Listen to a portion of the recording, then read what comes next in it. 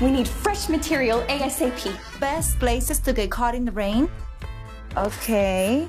You should have your own podcast.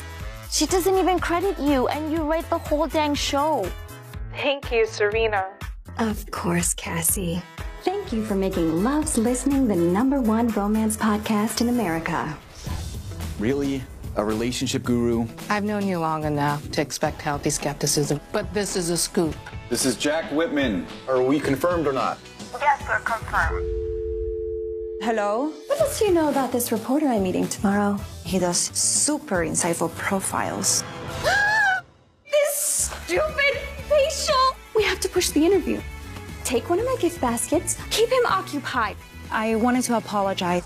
That's nice. Some eyelash curler. Do you curl your lashes? I don't think people can actually change with romantic advice. I happen to believe in romance. Is that so bad? No, it's just not realistic. How about I take you to the places where Serena gets her inspiration?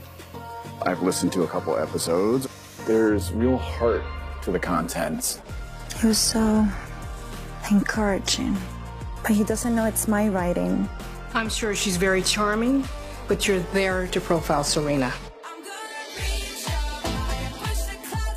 The insights on the show feel so down to earth.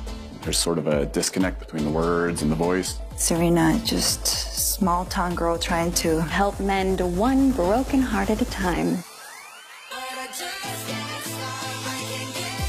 Tonight, we get to see some of the most fascinating voices in audio. You look, wow. It's been me the whole time, Jack. It's been my words, my advice. I've been lying since the beginning. Abby!